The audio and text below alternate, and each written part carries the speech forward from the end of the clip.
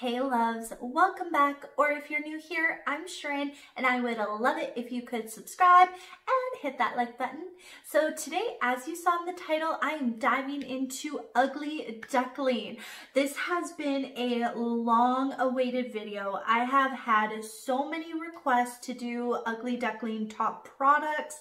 It has taken me some time to gather everything that I absolutely love from them because Ugly Duckling has a ton of stuff.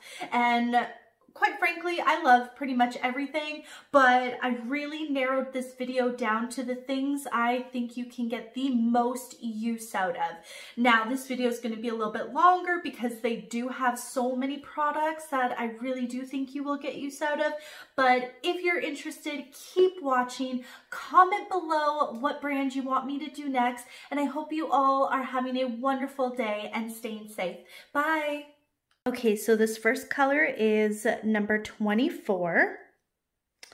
It is a beautiful taupey kind of nude. It's a little lighter in person than it's showing up in my camera, but other than that, it is showing up pretty true. Yeah, it's so beautiful. I've gone through a full bottle of this, and this one's my second one. Oh, it doesn't want to focus. There we go. It's a perfect staple nude to have. It looks great on so many skin tones as well. Okay, so this is number 7. It is a light pastel pink, and it is on the warmer side of a pastel pink. So when it looks like this, it looks a little brighter, but when I put my hand, I feel like that's more true in color. I don't know why putting the hand behind a color makes it look more true, but this is pretty accurate. It's a beautiful, warm tone pastel pink. I have gotten some love with this color. You see that? Super pretty. Like any pink lover would love this pink. Okay, moving on to a true Barbie pink. It looks a little more neon in the camera. In person, it is a true Barbie logo pink.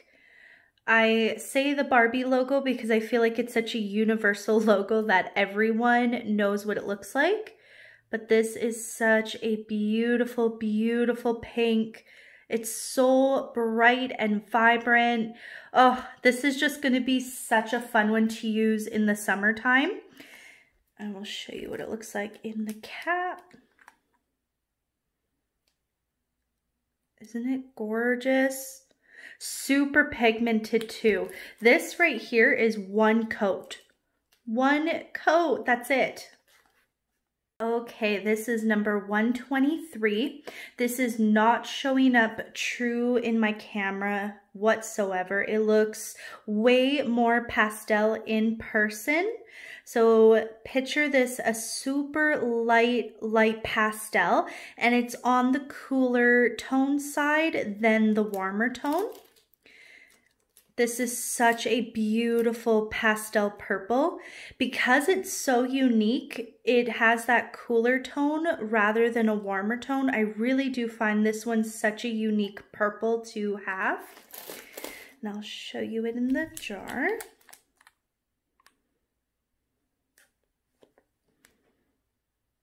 I would have inserted a photo to try and get the best quality to show this color off. But yeah, I don't know why it's showing up so vibrant in the camera because it really is just a pastel, super light pastel purple, and it's more of a cooler tone purple. Okay, number 34. This is probably my favorite shade that Ugly Duckling has come out with, or at least that I own. This is showing up true in my camera. It is such a vibrant, almost Barney purple. It is like a neon purpley pink shade. If it wants to focus, So beautiful. I love this color so much. Yeah, I absolutely just love it.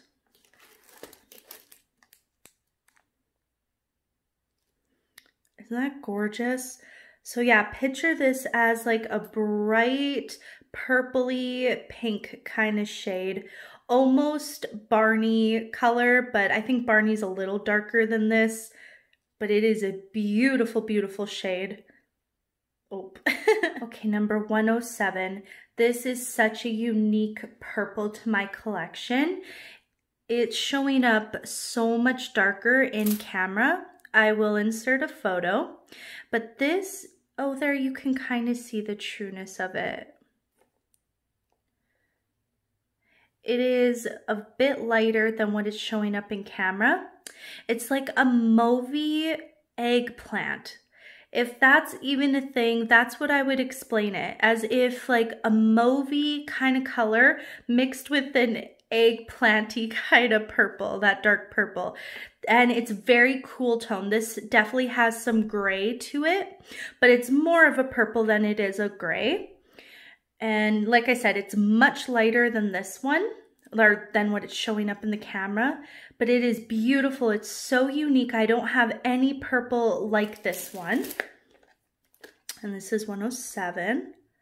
Oh, there we go. You can see it really true in this lid right here. Do you see that? So, oh, when it's blurry, you can kind of tell. Oh, there we go. Why is it showing up? This is true in camera, but it's kind of blurry. But isn't that beautiful? One coat coverage. It's absolutely stunning. I need this color in my collection for fall with like a mustardy yellow. This would just be stunning. Okay, this is 121. It is a very pastel blue, and just like that pastel purple one I showed you guys, it does lean more to the cooler side. So this is not showing up true in my camera. It is much more pastel, like much more lighter than this. And in the camera, it almost looks more warmer tone, but in person, it's got a gray hue to it. So it's like a light pastel blue with a hint of gray. I really think this one is just stunning. It is a very unique blue. It's not your typical pastel blue. This is definitely a unique one. I don't know why I don't want to focus. Let's try the lid here. No. That's a shame, but I would have inserted a photo to try and get a true quality photo of it. Okay, number 40. This is probably my second favorite color from Ugly Duckling. It is a bright greenish blue. Oh, isn't this color just beautiful? This is like a dragonfly color. Like, I think this is just absolutely stunning.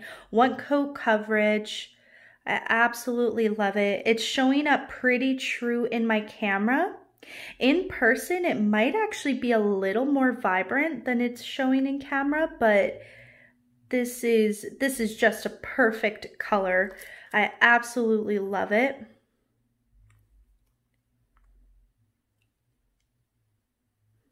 Is that gorgeous? So, so pretty.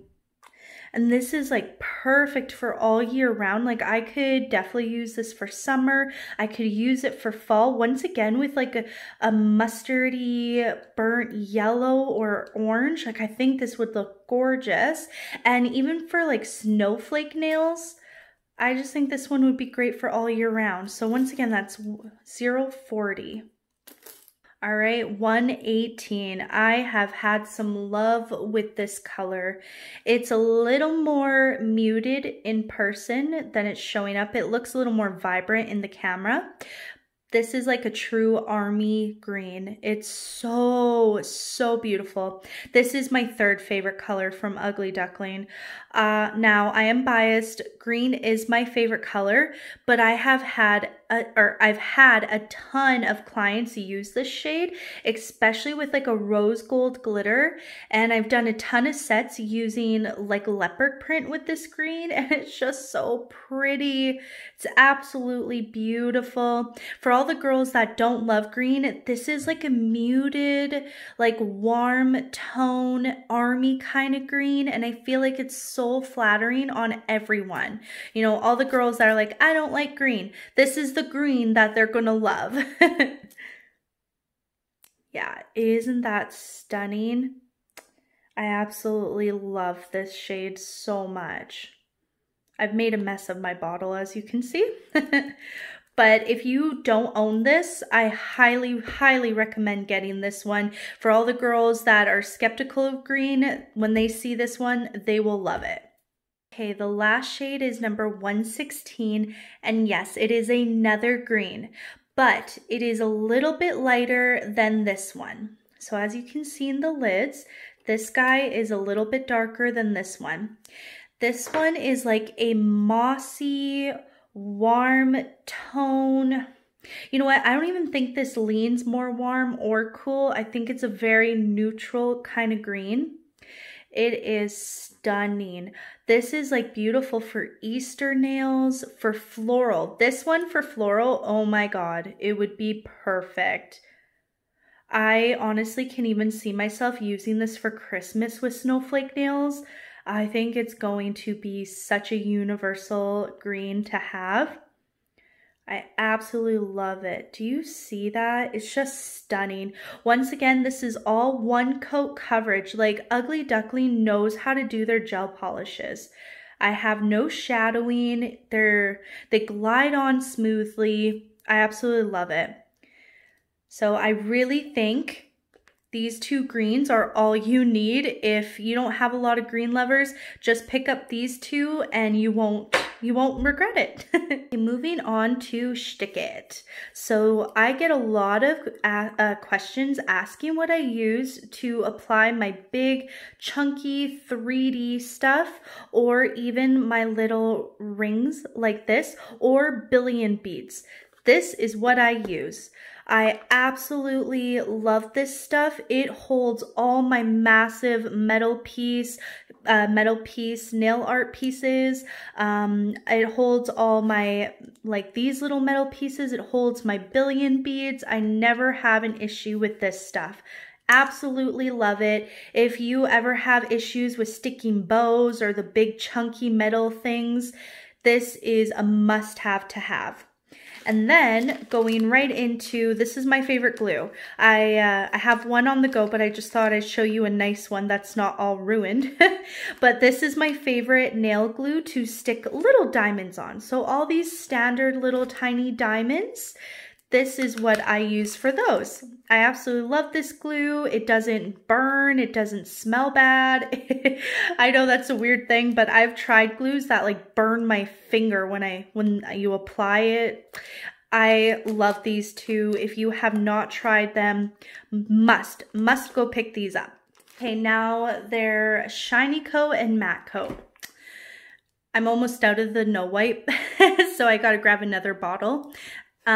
These are amazing. I know they're on everyone's shelves already, but I just thought I would give an honorable mention. This has been one of my favorite top coats for the longest time. This matte is amazing. I love Ugly Duckling bottles. They just look so bougie sitting on your shelf. I love using, like when I'm doing little fine lines and stuff that I need only spots shiny and the rest are matte, I just add a little bit droplets of the shiny coat on the edge, dip my fine brush in it, and it's amazing. Then you wipe it off and you're good. I think this is just perfect. Yeah, I don't think I can say anything else more. You guys already know these are amazing because I'm positive they're in your collection. yeah. Okay, moving on to cuticle oil. Oh, I cannot say enough good things about this cuticle oil, you guys. I have tried probably 30 different cuticle oils, and I have never found one this phenomenal.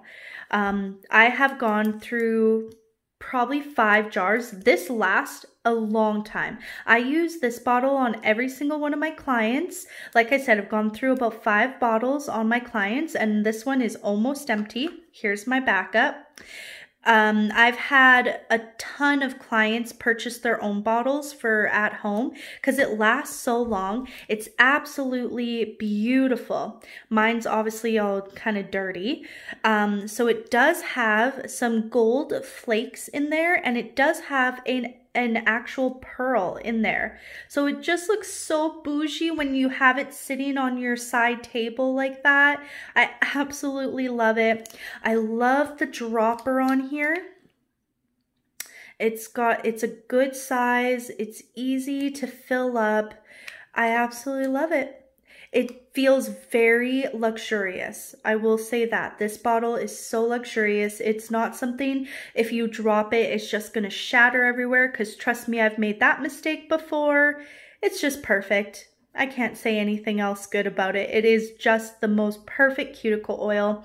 I've actually had a couple of clients tell me they use this on their face for moisturizing and they love it. So I don't know. I'm not a professional. I don't know if I would recommend that, but they love it. It's great for extremely dry patches on your skin and everything. I think it's perfect. Okay, moving on to brushes. Ugly Duckling knows how to do their brushes, 100%. So this is probably my favorite tool from them. This is the Blinger tool. So you've got the waxy tip and then you got a little pointy handle. Mine has had some love. I've gotten it all scratched up. You can buy replacement tips for these. So that's what I always do. I just always buy a replacement tip for it. So as you can see, it's all very worn out, but I've had this since it came out. I don't know, probably 2 years now. Whenever it first came out, I knew I needed it, so I bought it, and it's been my ride or die for applying bling. And then this is my standard gel brush. This is what I apply all my clear gels with. It is a perfect size head on there, super flat. It's absolutely amazing. I have used probably 10 of these brushes I've gone through over the years, because after a while, you know, cleaning them all the time, they start to wear out. And I like when my brush is super thin. I just feel like I can really get up close to the cuticle. I absolutely love this brush. And I mean, can we just take a moment for how beautiful it is? I think this is just a stunning, stunning brush. And then they do have, they do have their standard other brushes. We've got a 3D acrylic brush. This is super, super tiny. I use this to do all my 3D flowers. Do you see how thin that is? This is the most perfect brush to do all the 3D flowers or 3D bows with acrylic. The only time I use acrylic is to do the 3D stuff. So this is my ride or die brush. And then this is an example of their striping brush. So this is their really fancy version of it. This is my favorite brush. It's so thin and it has a good length to it. Do you see that? I absolutely love this brush for hand drawing, but I wanted to show you the difference. So here is the exact same brush, but this is called their student version. So this is a lot cheaper than the fancy version. I know a lot of people, I always read in the nail tech groups asking if anyone knows cheaper alternatives for like nail art brushes, and these ones are amazing. They are still, like, the brush hair is still as amazing quality as the higher end. It's just the handle. The handle isn't as fancy, but still amazing quality on this. And I'm pretty sure they're like half price. price of this. And because I use these a lot, I wear them out very quickly. So I like to just purchase a bunch of these ones. So I don't care if I ruin them. As well is just like the gel brush, they do have their little smaller size one. I've worn this one out. I was using it for glitter and stuff, so I just wanted to test it out, and it does work perfectly for glitter. And yeah, these are all the other ones that they have. This is my second favorite striping brush. Do you see how little that hair is? It is so tiny. I've gone through a lot of these brushes because I tend to drop my brushes, and these little guys, they tend not to hold up for that. But other than that, if you take care of these brushes, they will last a long time. And the last thing I want to show you guys is the crystal display. I want to do a comparison for you because this is kind of expensive, but it is truly worth the cost. So as you can see, this is your typical nail display. You grab one of the little things, and like right there, you can feel that magnet. It is strong. Now, do you see this? I am holding this magnet, or the whatever this thing is called, and I'm holding it. I am shaking it. It is not going anywhere. This is so strong. But if you look at this one, I bought this off Amazon for like $2, but do you see that? I can't even barely shake it. Like, you know, it's definitely shows you the quality difference. I absolutely love nail displays like this because just, once again, sitting on your desk with like a fancy nail, it just looks so bougie. I absolutely love it. And I love this kit specifically. Let's get rid of that one. It comes with this long 5 display, and this is heavy. Like, not heavy that, you know, you can't lift it, but it feels like amazing quality. I love the that they engraved their name in it. It's beautiful. And you can choose whether you want gold or silver. I love that they gave you the option.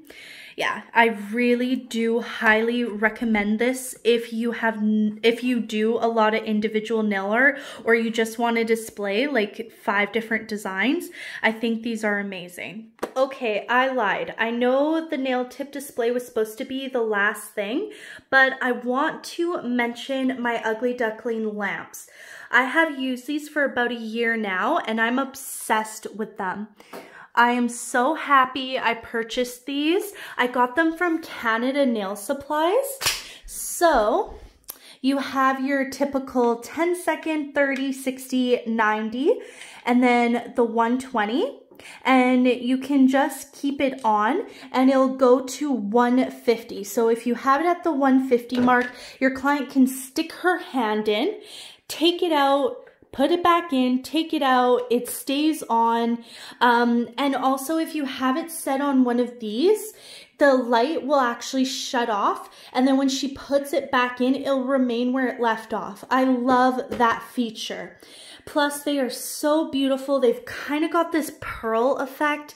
It's not showing up in the camera, but I wanted to mention these because I have had a handful of people ask me what I thought about these lamps, and I truly love them. I have 2, one over there and this guy, and I just love them. Another thing is they come with replacement bottoms. So anytime you want to get a replacement, because the bottoms can honestly get scratched up and gucked up, so they are super cheap to replace the bottoms, which is really nice. Alrighty, you guys, thank you so much for watching till the end of this video. I hope this video was helpful for you guys. Have a wonderful day. Bye.